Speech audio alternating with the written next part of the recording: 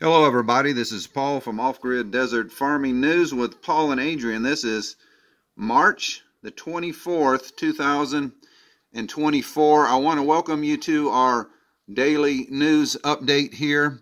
A lot has been going on in the last 24 hours, but before we get going, I do want to welcome everyone to our channel.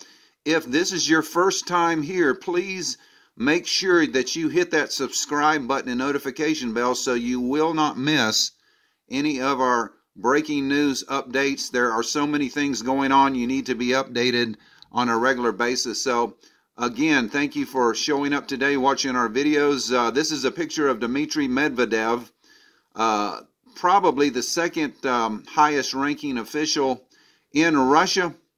He had some strong words to say about the terror attacks in Moscow. But we're going to get to all of that information. But before we do, I just want to show you guys, we have a lot of new subscribers. I want to show you our main channel. This is on Rumble. So all of you new guys that have just joined our channel on YouTube, this is our main news channel on Rumble, Off-Grid Desert Farming News with Paul and Adrian. This is where all of our news broadcasts go. We do a lot of controversial videos and that we cannot post on YouTube, so we post those videos over here on Rumble. We have over 400 videos on our Rumble channel, so if you have time, we will leave the link in the description box.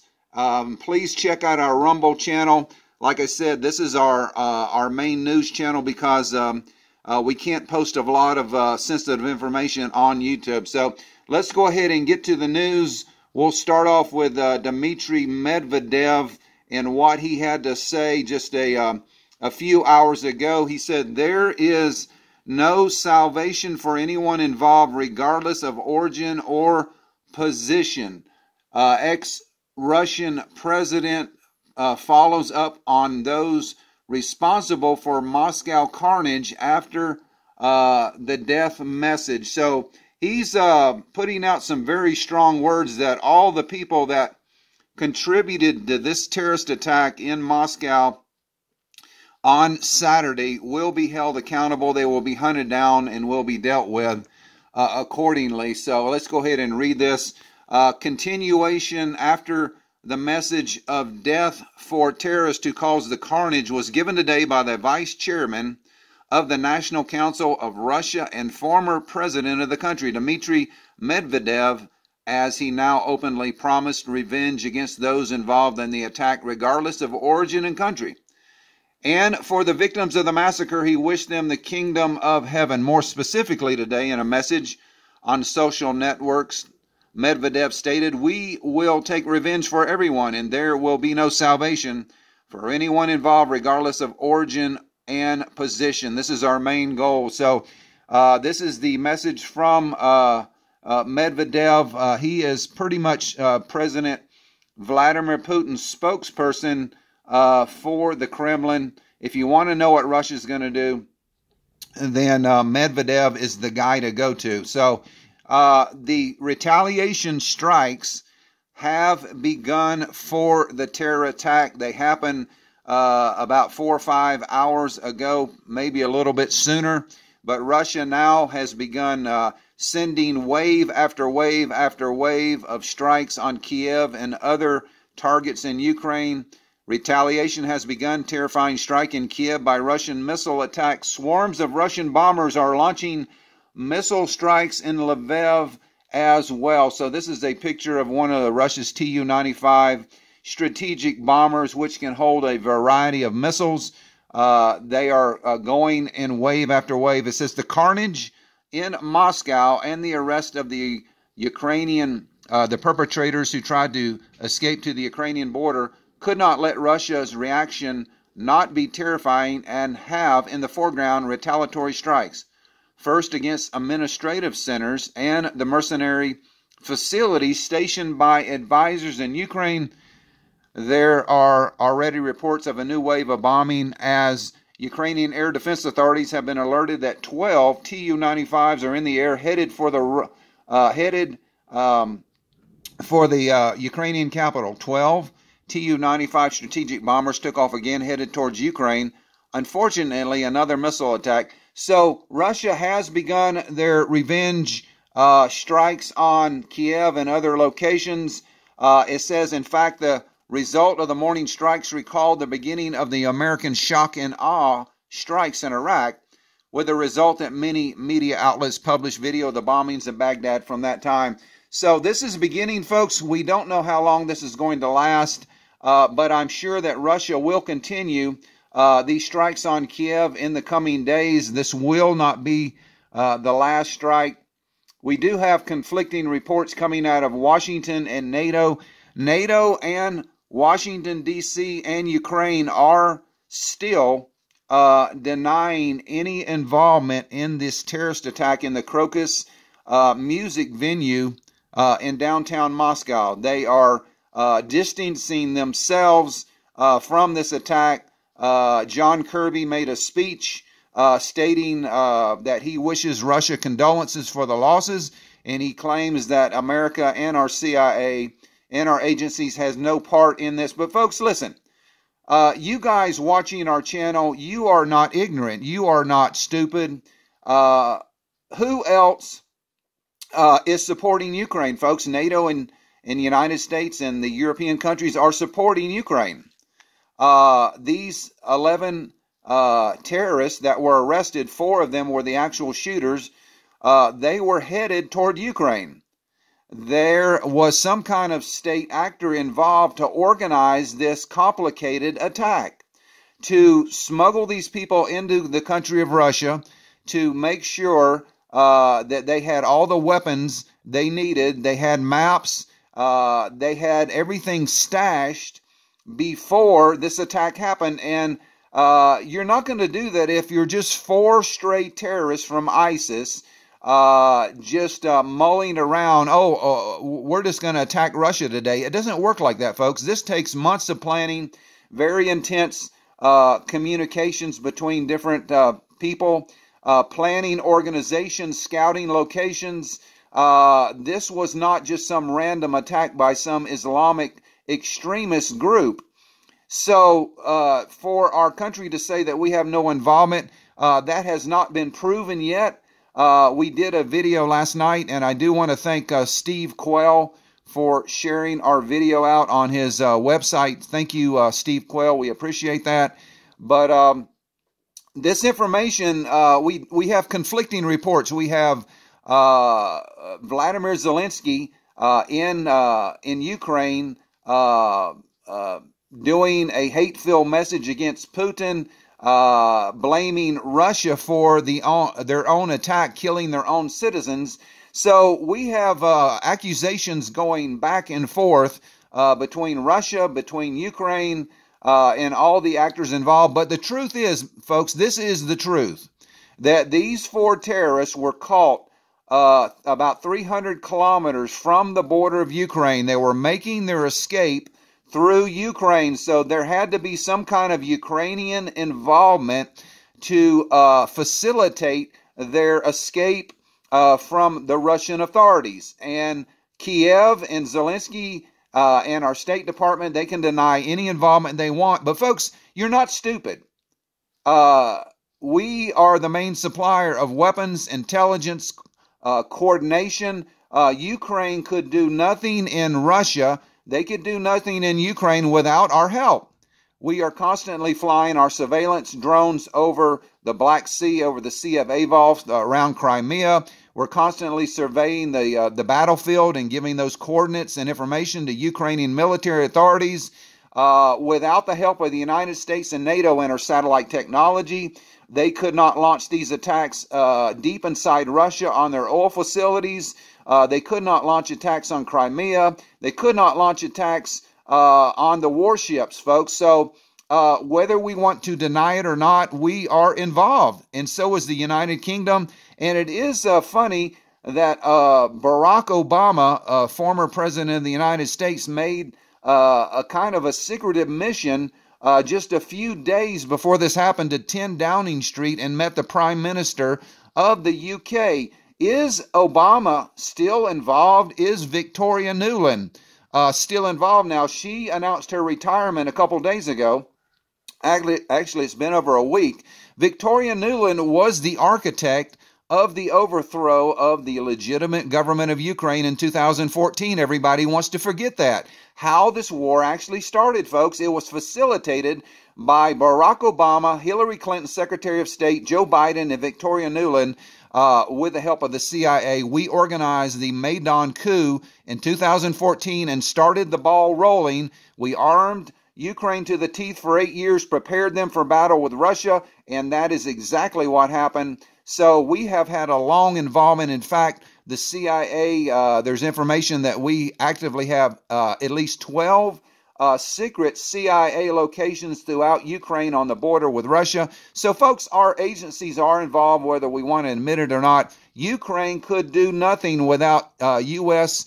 Intelligence agencies and NATO intelligence agencies assisting them in this war against Russia. So, you know, it remains to be seen whether Russia will present evidence before the world, whether Putin will get on TV and make a speech and outline all the evidence, or will this be just like a question? Did they do it? Who did it? Our country and NATO is saying that ISIS did it. Russia is vehemently denying that ISIS had any involvement in this attack. So, folks, we won't know until the evidence comes out. And will it ever come out, folks? We really don't know. So we are posting videos.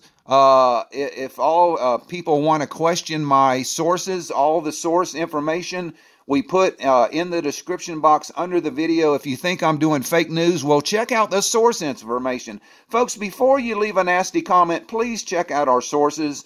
We leave all of the links to the videos and the information that we discuss in our description box. So let's keep on going. A lot of news to get to. Ukraine did strike 2 Russian warships this morning. Ukraine, with the help of NATO and the United States, launched a massive strike against the amphibious ships, the Yamal and Azov, and they were hit in Sevastopol, and we don't know if they were sunk, but these are Russia's 2 large landing ships, and this is a picture of one of the ships. Ukraine, with the help of NATO and the European Union, has managed to sink almost all of Russia's large amphibious assault landing ships. So 2 more were taken out of service this morning. The Ukrainian Armed Forces announced today, Sunday, that they hit the 2 Russian ships, the Yamal and Azov, in Sevastopol, revealing that these vessels were actually the target of a massive attack by Su-24 Storm Shadow scalp communication missiles. The fear of Odessa, or rather the fear that the Russian forces will at the right moment attempt amphibious actions against the strategic port in Ukraine, has created an obsession in the Ukrainian staff that prefers to target and use up the strategic stockpile of Western anti-amphibious cruise missiles rather than 1 combat boats. It is characteristic that a total of 7 of the 13 large amphibious ships of the Russian Black Sea Fleet have been damaged or destroyed. The Ukrainian Armed Forces managed to hit the amphibious ships, the Yamal and Azov, as well as communication centers and other infrastructure of the Russian Black Sea Fleet. The Ukrainian Armed Forces Communication Center said in a statement, the Russian appointed governor of Sevastopol, Mikhail Rezol, I can't pronounce the name, Razvolzev, announced a major Ukrainian offensive overnight and noted that Russian air defenses shot down more than 10 missiles. So this is breaking news. You know, we have so much breaking news that this story alone would be headline news on any other day. But with so much breaking news coming in, this is just one of many. So Ukraine did manage to destroy or sink 2 more of Russia's flagships, assault landing heavy ships this morning, the Yamal and the Azov. So this is just more news coming in. Let's get you some more updates on the Russian cruise missile attack Russian missiles crossed Poland border during the attack. It seems like a few of the Russian missiles did cross into NATO territory in Poland, right on the edge of Ukraine with this missile attack.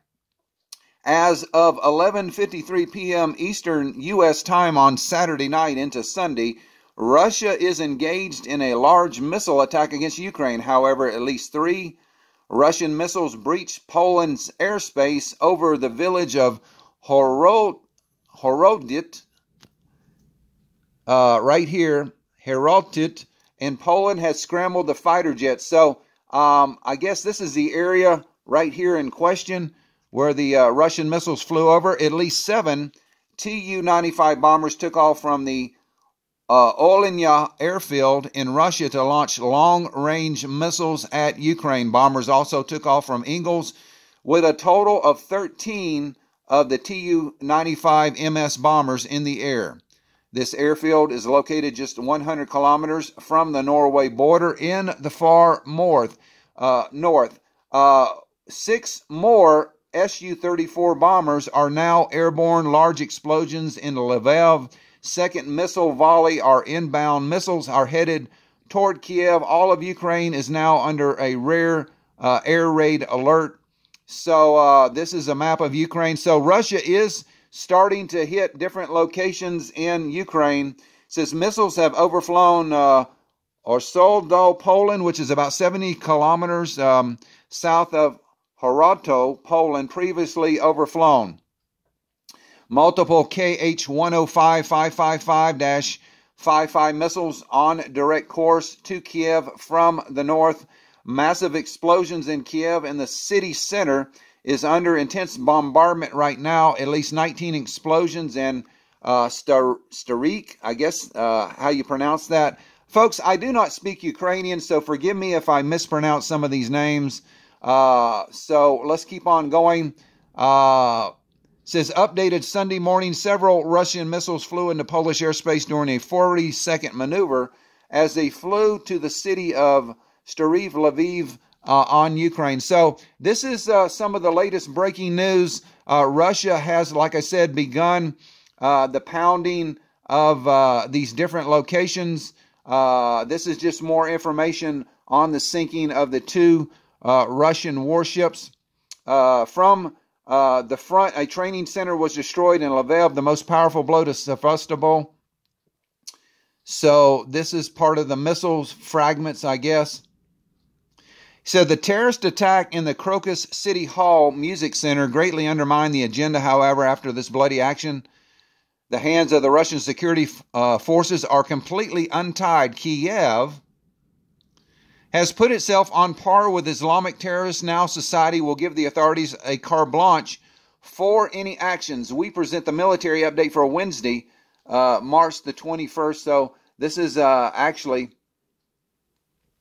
I think they got the date wrong. Rear areas of Ukraine. Yesterday, March 23rd in the evening, and today, March the 24th in the morning, a massive strike was launched across Ukraine by drones and missiles. Strategic missile carriers, the Tu-95 MS Bear bombers, launched cruise missiles at military facilities in Kiev and Lviv. A group of KH-101 missiles hit the capital of Ukraine. There were also explosions in Nikopol and the Ivo-Frankivsk region and other areas. Iskander missiles destroyed a hangar with NATO Storm Shadow scalping missiles and 2 S-200 launchers. In the Lviv region of Ukraine, about 20 missiles and 7 uranium strikes were counted. Local resources write about attacks on energy facilities in the Stary area. Their missiles destroyed warehouses, bases, and most importantly, a training center with hundreds of Ukrainian nationalists, mercenaries, and Western instructors. They finished off from above with a dozen uranium drones. The first fires have not been extinguished. There are many ambulances in the impact sites. A Poland scrambled F-16 fighter jets to recover Russian missiles that flew along the Polish-Ukrainian border. So these strikes will probably continue throughout the day. There will be probably more strikes tomorrow and the next day. So much news coming in, folks, but please stay tuned to our channel, Off-Grid Desert Farming News. And like I said before at the beginning of this broadcast, please make sure that you hit the subscribe button, join our channel. We do have another video I want to alert you about. This is our headline video, Emergency Alert, World War III has officially started. Dmitry, I'm sorry, I forget the guy's name. Anyway, this is the spokesman for one of the press secretaries for Russia, Peskov. I think his name is Dmitry Peskov. He made a statement a few days ago stating that Russia now is officially at war with NATO. This is a 33-minute video. Please watch this video. Very important information. Folks, our country is at war with Russia. Whether anybody wants to deny it or not, we are at war with Russia. That's what this whole Ukraine war is about. The United States of America and NATO is using Ukraine to fight Russia. This gives our country and NATO a carte blanche to take military action through Ukraine and then disavow any actions that it wasn't us hitting Russia. We're not attacking Russia. That's Ukraine. Folks, that's like me giving my next door neighbor a whole car full load of guns and ammunition, and then he goes out and commits some big, huge terrorist attack, and then I tell the police, well, I didn't have anything to do with it, police officer. Just because I gave him a whole car full of all these weapons, you know, it's not my responsibility what he does with it. Well, folks, we're doing the same thing with Ukraine. We're giving them the weapons. We're giving them the training. We're supporting them. We are giving them satellite information. We are coordinating the attacks. And yet we say that we're not involved. I don't know if, I mean, the people watching our channel, you're not that ignorant. You are very smart. Otherwise, you would not be watching our channel. And even a moron can figure out, folks, that NATO is fighting Russia through Ukraine. So anyway, this war will probably continue a very long time until it reaches the nuclear state.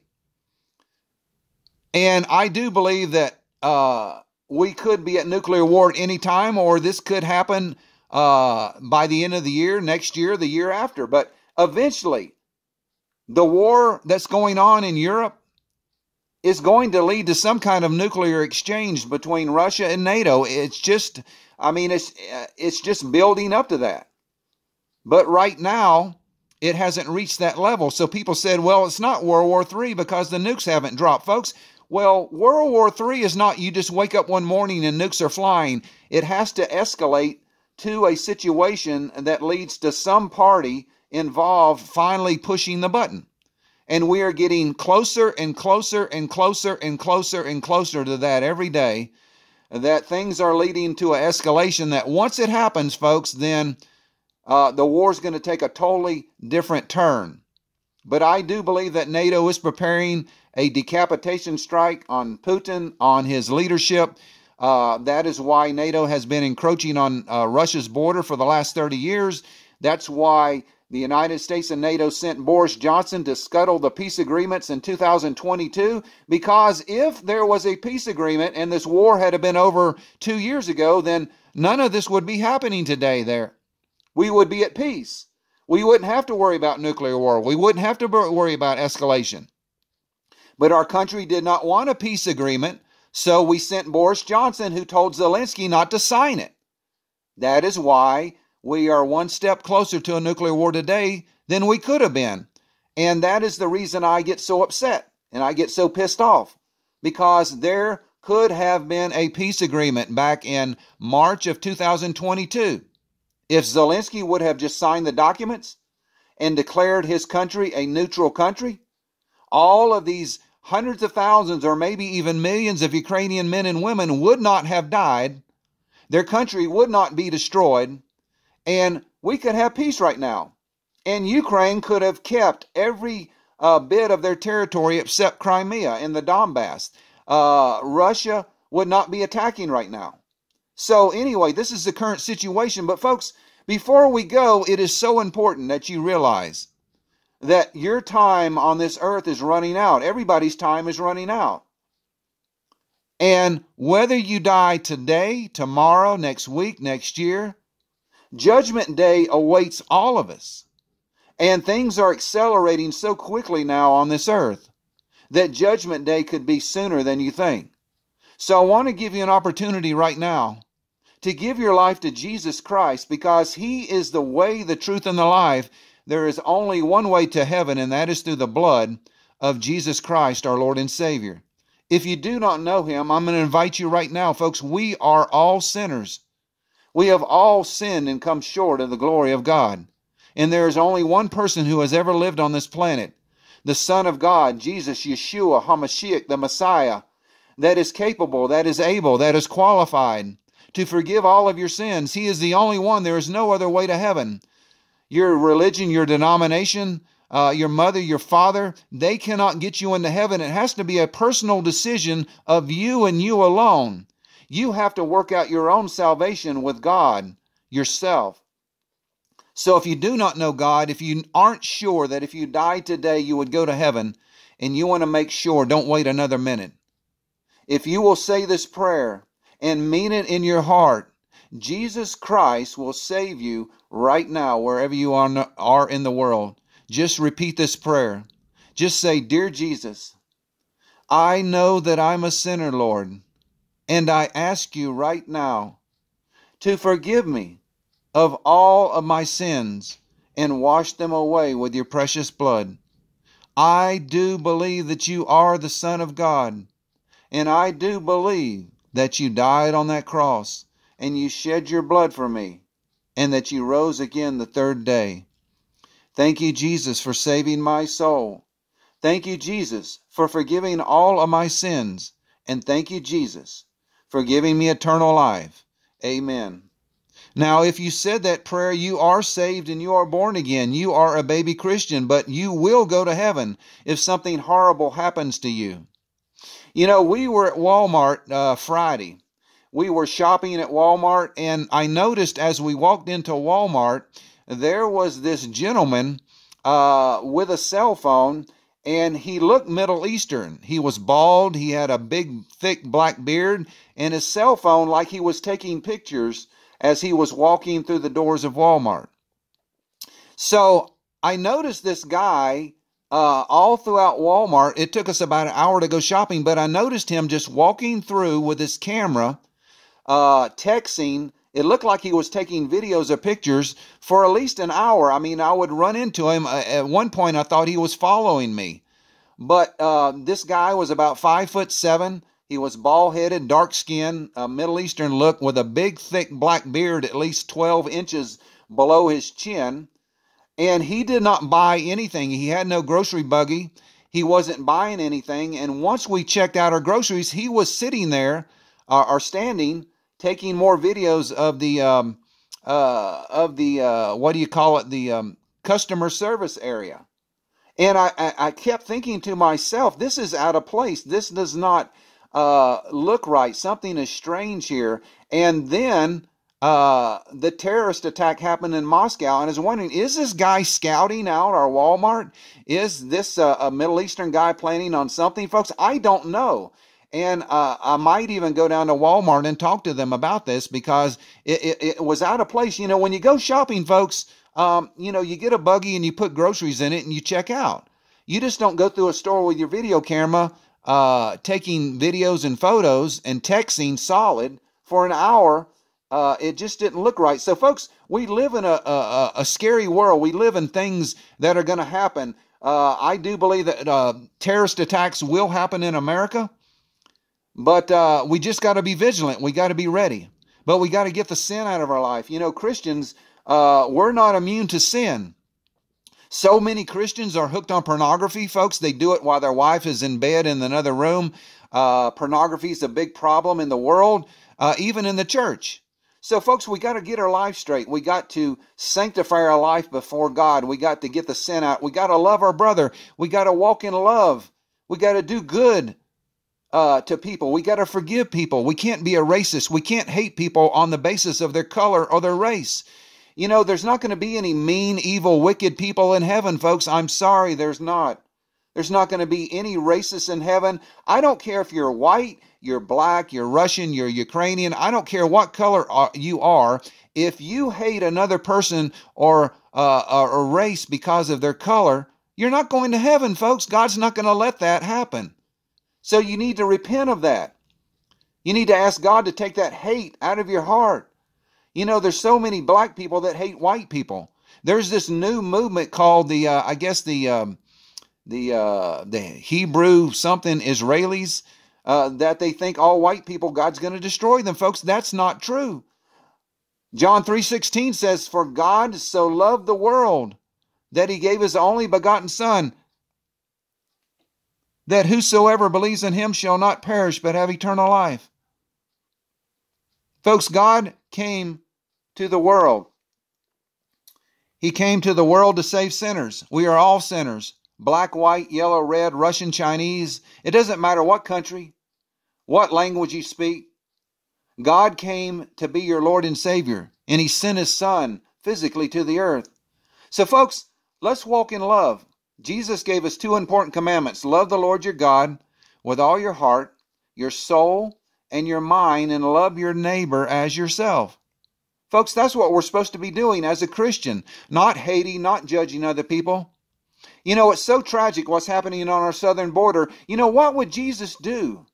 Jesus came to the poor. The poor people received him, but the rich people rejected him, the religious leaders. But there are so many hurting people coming across our border, families that are just looking for a new life. And the way that we treat people, God will judge us. You know, there are also terrorists and bad people coming across our border. I realize that. But folks, are we to treat people like trash, like they're not worth anything because they have a brown skin and they look different, folks? We're supposed to take care of our neighbor. We're supposed to do what Jesus told us to do. Take care of the widow, the orphan, the stranger. And I realize that our borders are unprotected. But folks, we can't go around just hating people because of their skin color. Because God made every one of us. Everyone, no matter what color you are, he loves us all. And he wishes that all of us go to heaven. So God bless you. Thank you for watching our channel. Please share our videos out. Make sure you are subscribed. And if God leads you, please consider supporting our channel. We need your support more than ever to keep going. It just helps encourage us to keep doing these videos so that you will be informed and you will make the right decisions in your life to protect you and your family. So God bless you. Remember, Jesus Christ loves you. He's coming back soon. Don't be caught dead with